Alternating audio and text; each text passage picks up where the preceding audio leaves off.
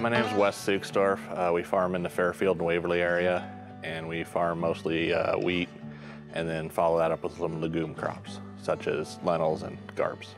First heard about Brimstone and Glacier last year from my local Wilbur-Ellis rep. He just came to me before harvest when we're getting ready to look at doing our burn down, and came up with this new mixture and thought we'd give it a try and see how it compared to what we'd been doing in the past. One thing led to another as we were putting it, tank mixing it with Brimstone and in place and putting it out. And we noticed right away that there was something special to that mix.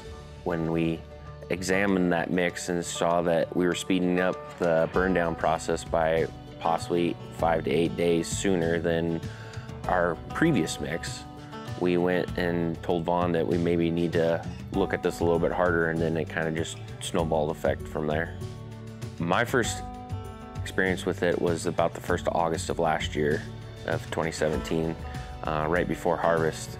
We went out on a lentil field just out south of Fairfield on Wes's and custom applied Brimstone and GLACIER-EA out and burned down his lentil crop, noticing that we were speeding up the process almost by a week, which was tremendous, especially for these guys to get in the field when harvest is such a crunch time anyways.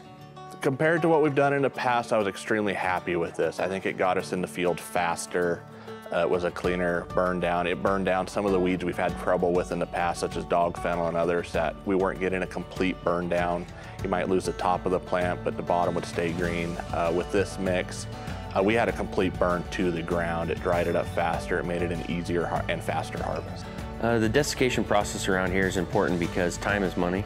And if we're waiting around for crops to get harvested, we could enter a weather event like a hailstorm, rainstorm, anything like that slows the process down.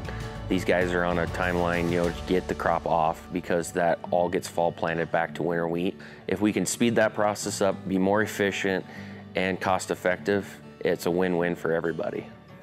The timing to get back to harvest is just so important. I mean, we're in a part of the country where we can go from a nice, warm, hot harvest one day to a day later, we might be rained out for 2-3 weeks. And that has happened in the past.